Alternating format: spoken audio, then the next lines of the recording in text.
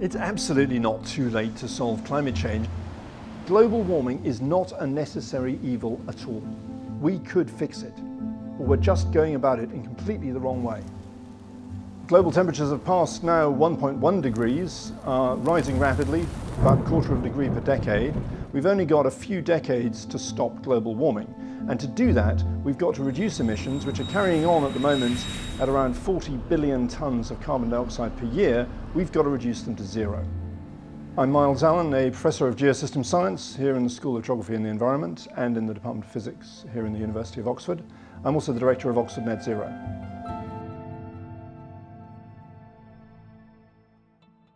Well, every tonne of carbon dioxide we dump into the atmosphere drives up global temperatures a little bit further and leaves them up. And the only way we will get global temperatures back down again is by physically taking that carbon dioxide back out of the atmosphere. So, meeting our climate goals is all about what do we do with that excess? Where do we put it? It can't go in the atmosphere, it's got to go somewhere else. It can't go in the biosphere. The biosphere doesn't have the absorptive capacity to take it all up. It's got to go back underground. And that's what we need to be developing a capability of doing.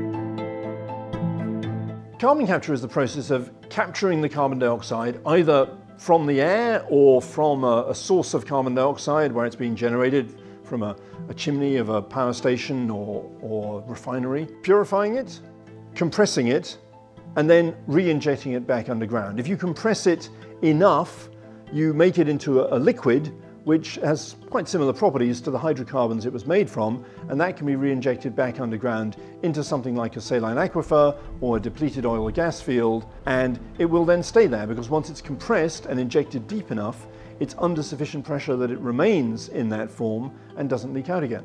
Point source capture is, as it sounds, where you find a point source, like a factory or a refinery, an ammonia plant, something which generates a stream of relatively high concentration carbon dioxide. Well, direct air capture is the way we would address emissions where we can't capture them at source. For example, what comes out the back of a jet aircraft. To compensate for those kinds of emissions, we need to recapture carbon dioxide from the atmosphere. And there's, broadly speaking, two ways of doing it. There's biologically mediated air capture, if you like, where we grow trees, the trees capture carbon from the atmosphere, we burn the trees, capture the carbon dioxide when the trees are burned, and then compress it and inject it underground. The challenge with that is the land and the water required to grow the trees. You know, land is going to be in short supply in 50 years' time. So people are quite concerned about relying on biological capture methods, and there's increasing attention now to engineered air capture methods where we pass air literally through a machine that strips out the carbon dioxide and delivers a pure stream of carbon dioxide which can be compressed and re-injected underground. That's a lot more expensive than growing trees, but costs are coming down. One of the big drivers of the high cost of carbon capture at the moment is uncertainty about future policies. It's a very capital-intensive activity. You need to invest a lot of money to build a carbon capture plant. If nobody's quite sure if you're going to need it in 10 years' time, they're going to demand a high rate of return on their money, and that makes the plants expensive. But if people knew this was going to be needed for 20, 30 years into the future, then you'd be able to get your money much cheaper, and that would bring down the costs dramatically.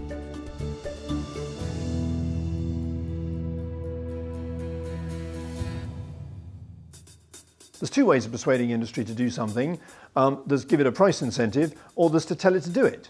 We don't give a price incentive to the nuclear industry to dispose of nuclear waste. We just tell it to dispose of the nuclear waste. And that's the way we should be approaching the carbon capture problem. Because you start small, you start requiring it to get rid of, a tenth of 1%, that's what they're doing at the moment. Then you go up to 1%, and so on. That would actually add very little to the cost of fossil fuel-based products. Of course, eventually you're going to have to get international agreement that everybody's going to do this. But that's what you're going to have to do to reach net zero anyway. And in many ways, this kind of mandate would be easier to globalize because this is very easy to document. You're buying some fossil carbon, has the CO2 been disposed of or not? Is it certified or not? Of course, environmentalists are concerned that if we require the fossil fuel industry to get rid of its CO2 and they succeed in doing so, then that kind of legitimizes the fossil fuel industry. But I re-emphasize, this industry will not disappear fast enough to solve climate change in time. That's why we have to get the industry on board to fix its own problem. So the only entities in the world that actually have the engineering capability, the cash flow, the access to capital to get rid of carbon dioxide on this kind of scale are the oil and gas companies themselves. Now, if the industry knew that by 2050, as a license to operate condition, it was going to have to get rid of 1 ton of CO2 for every ton generated by the products it sells, it would absolutely do it. So we should just change the conversation to, you need this in order to continue in the business you're in. And therefore, you need to get on with doing it yourselves. So I argue that what we need is what I call a hard net zero. And that means 100% geological disposal of every ton of carbon dioxide generated by continued use of fossil fuels at that time. To contrast with what you might call a soft net zero, where you're still allowing a ton of CO2 to be released from burning fossil carbon and mopped up somewhere else by planting trees. That's fine in the short term, but there's a limit to how much carbon the biosphere can absorb, and indeed, as the world warms, the biosphere is predicted to start releasing carbon back into the atmosphere. So we need hard net zero soon after 2050. Just working back from there, we can just plot our path to there by what fraction of the carbon dioxide generated by fossil fuels are we disposing of back underground at any point in time. 10% by 2030, 50% by 2040, 100% by 2050. That would work, that would get us there.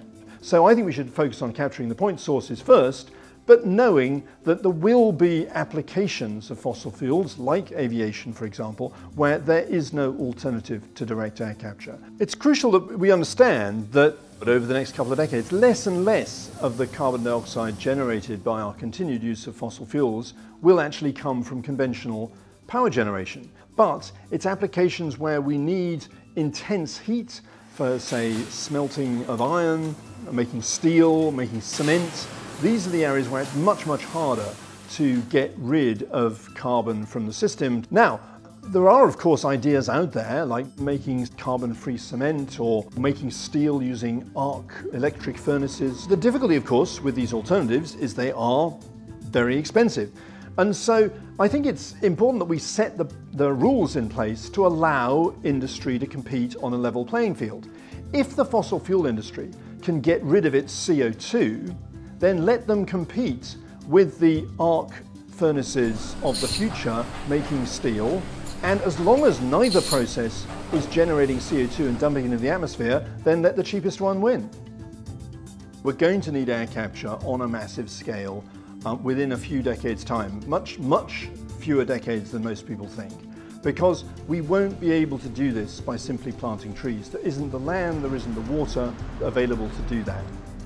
We need to be disposing, ton for ton, 1 ton of carbon dioxide for every ton generated by our continued use of fossil fuels.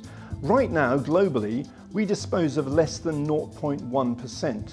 And collectively, we've somehow committed to getting that number to 100%. That's an increase of 1,000-fold over the next 30 years. That's great. It could be done, but we've got to get on with it.